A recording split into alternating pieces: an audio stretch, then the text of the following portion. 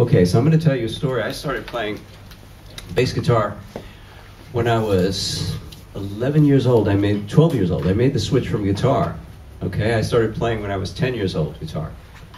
And that started me on a whole big list of problems, and I'll tell you why. Because I used to take my guitar to school, and I knew the entire Beatles catalog, which there were still Beatles songs then, you know, new songs. And so I used to go to the school and bring my guitar and ask the teacher if I could get up. And the teacher was so impressed that I could sing and play these songs that she sent me from class to class. As soon as I realized that this was the best escape, I didn't have to sit in the boring classes, I got to sing, I was like, this is great, I want to do this, you know? So anyway, about a year or so later, I go to the summer camp where they have all the arts and music and all this stuff, and I was in the plays, and I was playing French horn at the time, but I brought my guitar, and I heard this sound. And it wasn't that sound, actually. It was a very uncool sound. But it was a low-frequency sound, and I recognized it as being a bass guitar. And I was really interested. I was actually on the lake, so the sound was just traveling across the lake. So I decided to row in real quick and see what was going on. I went to the little music room. There was a guy, I think his name was Gene, looked like Keith Richards to me. Had one of those EB3 basses, you know, with the big pickup there and the little pickup there. Looked like the Jack Bruce bass, you know. And he was just sitting in there, just hitting notes. And I thought, what a cool sound. And I said, can I try that? And he said, yeah. So he goes, you know, I'm not really digging this so much. If you want to play it while you're here, you're welcome.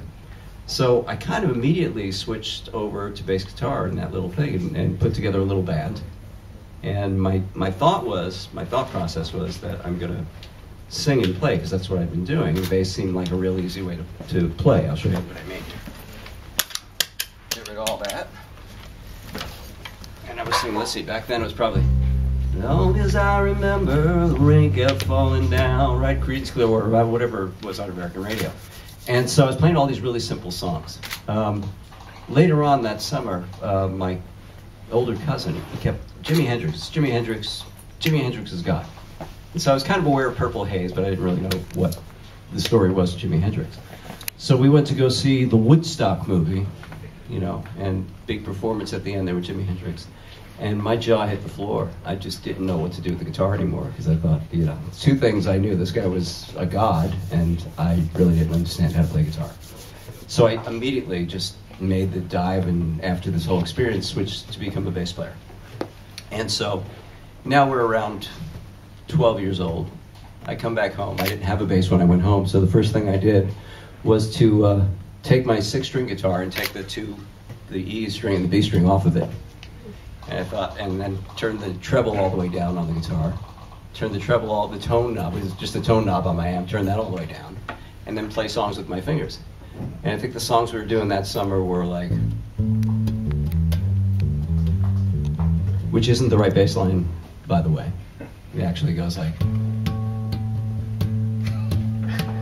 I didn't learn that till years later, but I could hear the riff, so that's still.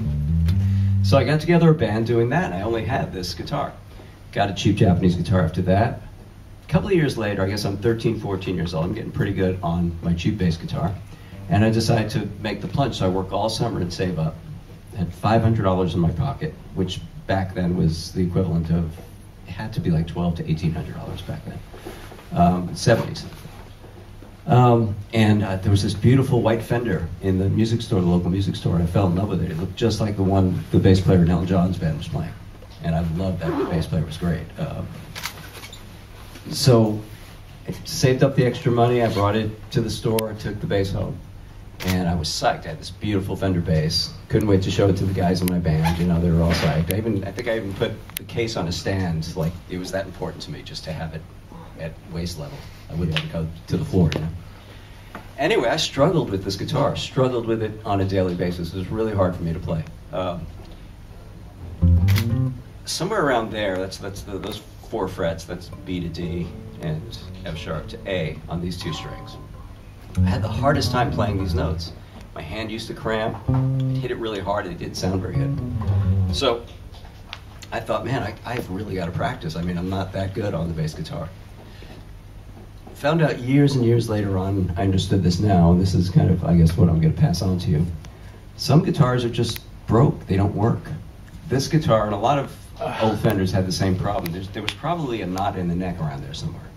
So there's actually a dead spot right in that. And a lot of Fenders have that, but to a degree they're usable. This was really strange because I didn't know it at the time, and it was really, really hard for me to play. And it was a revelation to me. And while we're in a music store, I'm going to pass this on to you because this is the tribal knowledge that you need to know now. The most important thing you can do is find a guitar that plays well, that you look at and it's really sexy, like you want to pick it up and play it all the time, okay? Because you want to be motivated to pick the guitar up. You know, that looks hot, pick it up. And then it's got to feel really easy and comfortable to play because it's possible. Guitars don't have to be like this unless you want them to be that way, So that was a big lesson I learned. This story's more elaborate than that. I was telling Jan, I was playing clubs with it. I tried everything I could possibly do to make it sound good. I changed all the pickups. I put a badass bridge. Back then you had to cut a hole into the wood and all that. I did all this sloppy work trying to fix it, and I never realized that it was inherent in the neck. So, a friend of mine at a music store brought this $150 bass to me at a gig, and it looked like a Lembic. It had like a neck-through body and all that, but it was obviously a very cheap bass. Had a terrible bridge on it. I plugged it in, and it was like I was totally freed up. I could play anything I wanted to, and everything I played sounded huge and big. And the way I heard it in my head, it was coming out of the speakers now.